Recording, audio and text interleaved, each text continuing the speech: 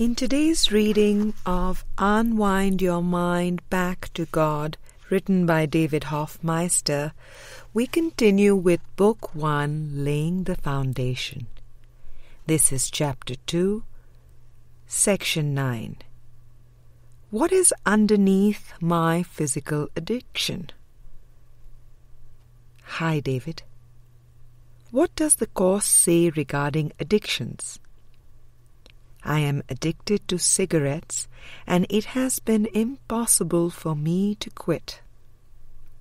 That sounds negative, but I have tried everything, from positive thinking to support groups and everything else. Part of me blames my lack of self-control or willpower. Is that really it? I just feel like there is something more going on here. I feel like my battle with cigarettes represents my battle with my ego mind. I was wondering if you have any insights regarding addictions. Thank you so much for all that you have given us. You truly are a blessing.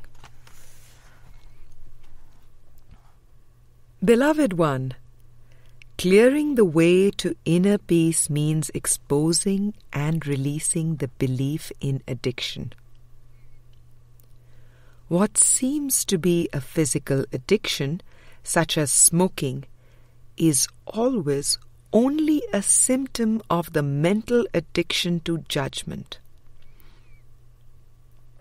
And the release of judgment is the release of the ego.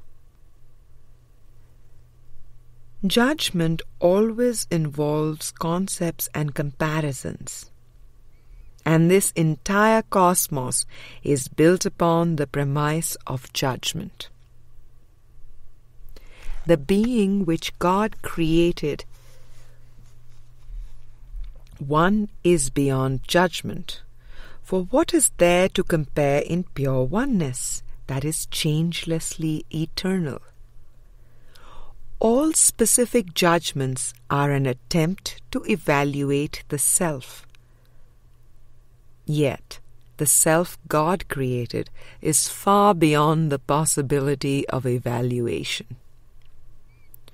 Wholeness is eternally complete. The belief in lack, therefore, is a belief in addiction. What seem to be physical addictions are covers or distractions from looking within and moving through the fear to the love inside. While many are aware that addictions feel like misery, the fear of looking within may seem more frightening to a sleeping mind than the thought of keeping the addiction. Yet, when the mind is willing and ready, feelings long repressed are allowed into consciousness, to be moved through and released. This is the opening to healing, and healing is synonymous with the release of judgment. As the heart opens, the love inside is revealed. While once it was believed that the heart needs protection, suddenly it is seen that the heart revels in extension. And with this opening, the love pours forth and flows without condition or limit, and the remembrance of true love, ever extending love, is restored in awareness. Love is never absent.